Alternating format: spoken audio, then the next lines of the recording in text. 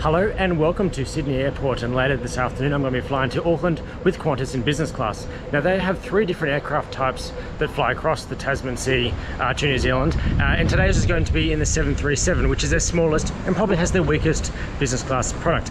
But from what I hear, the service is often very good on the trans-Tasman route, so let's go and see how it goes. These trans-Tasman 737 flights are flown by JetConnect, who are New Zealand based but owned by Qantas. Look, I think they're fairly much just a tax dodge. As anyone who has visited New Zealand would know, they're totally rubbish at cricket and rugby, but they are an incredibly hospitable people, and that, as well as the stunningly beautiful South Island, are the reasons why I regularly visit. Now the check-in process happens in a fairly dark and drab Sydney Airport departures area.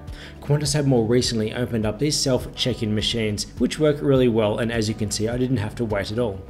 After attaching the bag tag, you simply drop it at the automated bag drop and then you're free to get past customs. Now I know some people do prefer the human contact, so there's also the old school check-in areas, although as you can see in this footage the line was pretty long even for business class.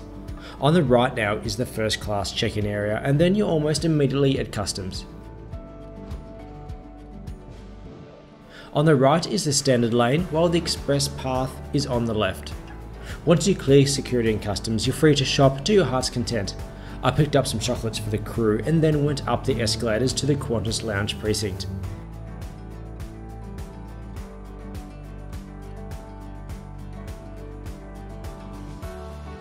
Immediately on the left is the very impressive first class lounge, although the business class is further on around. To be honest, it's one of the older international business lounges for Qantas, and it's probably one of the weakest in the network. They keep talking about refurbishing it, although nothing has actually happened. Here's the lunch options, which include a few hot options and a bit of salad.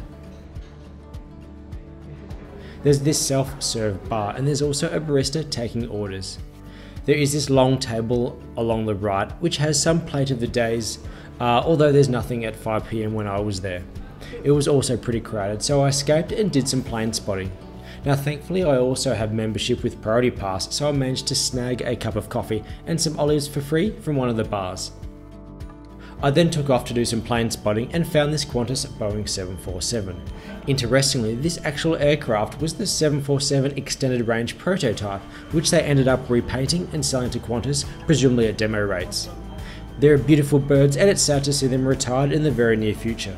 If you're a fan of them, I hope you've seen my history vlog on my channel, and I'll include a link to that below. Now here's our aircraft arriving, a much smaller Boeing 737-800 painted in the new livery, which I think looks really great. And if you are into these types of videos and aviation views, please check out my channel where you'll find many more similar videos. I'm also on Instagram and Facebook and regularly upload details about my flights and onboard photos.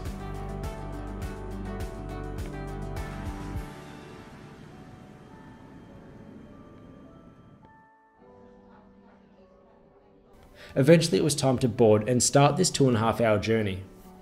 There are just 3 rows of business class in a 2-2 layout. These are the standard domestic business class seats. In fact, while the crews were Kiwis, this aircraft was a standard Aussie registered 737, which you may see flying regularly between Sydney and Melbourne. I'll run you through the seat, starting with the overhead air vents. Now a lot of newer aircraft don't have these, but I always enjoy some cool air running through what's left of my hair. In front is an adjustable touchscreen, and down by your legs are 2 small power plugs and USB ports.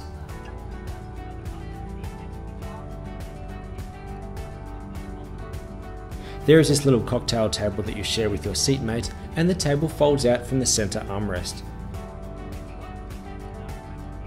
Now there is adequate leg room for under 3 hours, and of course there's a great view of the wing and engine, including that Boeing 747 I mentioned before.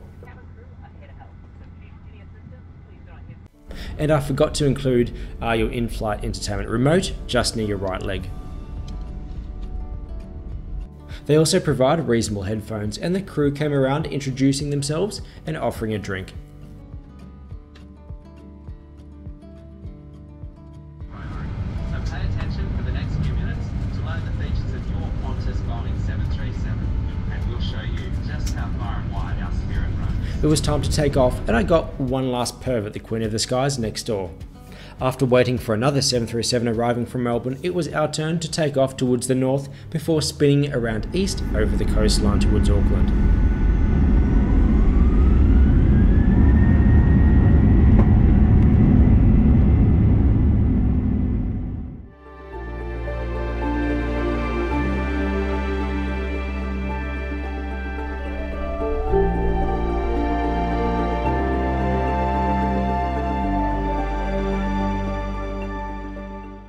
Once we reached cruising altitude, a round of drinks came around and a packaged snack.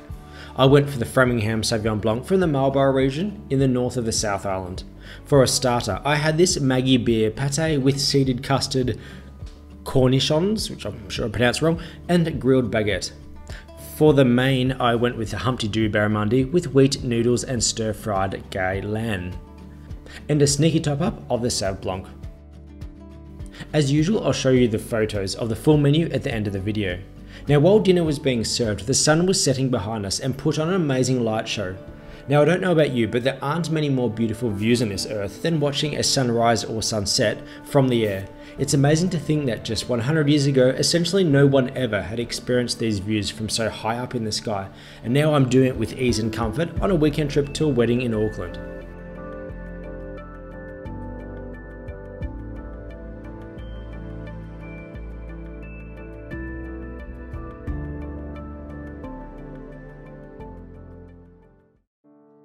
And finally, dessert arrived, and I don't know, but it seems a little underwhelming for an international business dessert. Look, it tastes nice, as ice cream usually does, but it was just a small tub of ice cream. Now, I've often been caught in these videos watching highbrow entertainment such as the cartoon Family Guy, so I made sure that this time you would notice a very subtle hint that I'm watching a BBC documentary on stuff. And on the topic of in-flight entertainment, I must admit that there was far less to watch than on other Qantas international aircraft I've been on. I flew back to Sydney on a 787 Dreamliner 2 days afterwards, and they had far more options. Still, it wasn't terrible, and at least they do have in-seat TV screens in case you don't bring your own device. I should also add that there is no Wi-Fi on these flights. While this actual aircraft was Wi-Fi capable domestically, Qantas are yet to offer Wi-Fi on any of the international routes. Now, being a night flight, you miss the usual amazing views you tend to get when you cross New Zealand's west coast, although at least I did get some nice views at sunset. So, how was the flight? I'll start with the crew, who were great, providing prompt service with a smile, and they used the passengers' names throughout the flight, which I think is always a nice touch. The drinks were good and regularly topped up, although the food was probably only okay. It did taste nice, although the presentation was probably not amazing, and as I said, dessert seemed a little plain, being just such a small tub of ice cream. The seat itself was okay for what is a 2.5 hour flight, although it's still not as comfortable and private as the proper international grade business seats you get with Qantas in the other A330 and 787s that fly on this route. In fact, I've flown across the Tasman Sea in both of those options, and I'll include links to those videos in the video descriptions below. As I said before, the larger aircraft also seem to have more entertainment options. But one advantage of the smaller 737 is that boarding is always a faster process, since there's literally less people to get on, and you won't have to compete with as many when you pick up your bags and pass customs at your arrival. They also run more regular flights with only a single daily, bigger 787 or A330 between the major airports. Overall, the two bigger aircraft do offer a superior business product, although the 737 certainly isn't a bad place to sit for 3 hours. And if you are considering flying this route, I'd certainly suggest you check out my other videos and compare them for yourself. And finally, there is no amenity kit offered on this route, although I had a spare from another flight, and I'm happy to give that away to a subscriber. Simply comment below including the text QF amenity kit in brackets, and in 1 month I'll randomly select a winner. Now make sure you've given the video a thumbs up, you've subscribed, and you follow me on Instagram and Facebook, because I'll also announce the winners there, as a few of the other amenity kits I've tried to give away have gone unclaimed when the winners never got back to me with their post address. So anyway, I hope you enjoyed this short hop across the Tasman Sea to Auckland, and I hope you check out my channel for many more similar videos, including my flight back 2 days later to Sydney on a Qantas 787. Thanks for watching, and I'll see you another time.